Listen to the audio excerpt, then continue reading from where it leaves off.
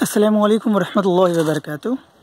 We are here in the Patan district province in Gujarat to get a glimpse of Hazrath Sultan Syed Haaji Hoodh rahmatullahi. This is the shrine of Hazrath Sultan Syed Haaji Hoodh rahmatullahi, located in Patan province in Gujarat. In the beginning, I will show you around the area first, and then we can move on to the storyline. Here you can see an inscription in Gujarati language, which I am not probably aware of.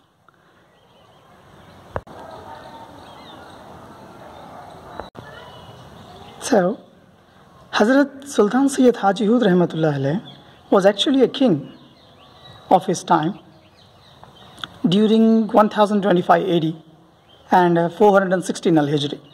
His father's name was Sayyid Adnan rahmatullahi.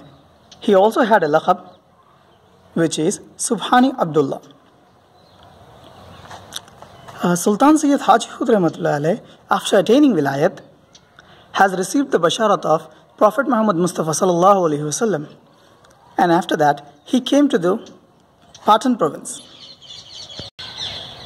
As you can see, there are a lot of mazarats in this area, and when I had a conversation with the Khadimin of this province, I came to know that he came along with his entire family, along with his wazir, whose name was Syed Haji Hassan, and along with his family members. But along with his family, 2 princes from Rome and 1 prince from Sham has also came to this area. When I had a deviating conversation about this Mazar Mubarak with the Khadimin, I came to know about a little bit of fact. I will surely inform you about it. As you can see, I am unable to get inside just because of there are a lot of mazaras in that, and it would be not good to just step inside. So I am taking a video from the outside premises, and I will definitely give you an outlook about the external area. Let's have a look.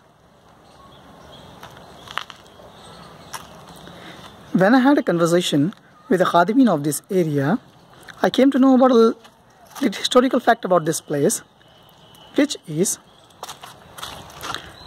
before Sultan Haaji Hoodh rahmatullahi came to this province, there ruled a king here. His name was Raja Karangela. And one of the interesting fact here is when Haaji Rahmatullahi, Haaji Hoodh Rahmatullahi wanted to come into this province, the king did not allow it. And he has forbidden him to come to this place and warned him that if he tried to enter this place, so that he would send his soldiers to kill him. To which Sultan Syed Haaji Hoodh Rahmatullahi replied that you can send your soldiers. So, by listening to this statement, the king got angry and sent his soldiers to kill them. But with the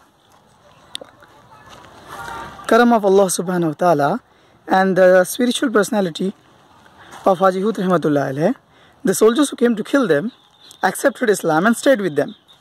When the king came to know about this fact, he was shocked and he wanted to know the truth behind it. So he went to the Hazrat and asked to release him his soldiers. To which Hazrat probably replied that I did not capture your soldiers. You can take them if you want. When the king asked the soldiers to come back, they said that we are not interested to come back. We have accepted Islam now.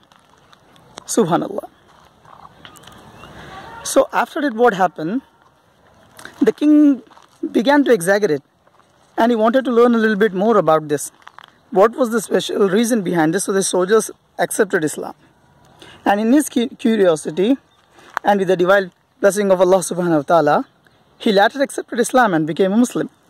And he has donated a large amount of area to the Masjid province. It is probably around 80 acres of land here, and there are a lot of auliya-e-karam who are taking rest inside it. As you can see, a lot of bushes around because of low maintenance. And probably the area might be in the Waqf section, or there might be some committee who would definitely make it proper area by cutting out this kind of bushes. As you can see, some of these things, the old inscriptions These are the signs of the mazarat. So I'm not getting into deep side because there might be some sort of mazarat or I might step into, so it won't be good.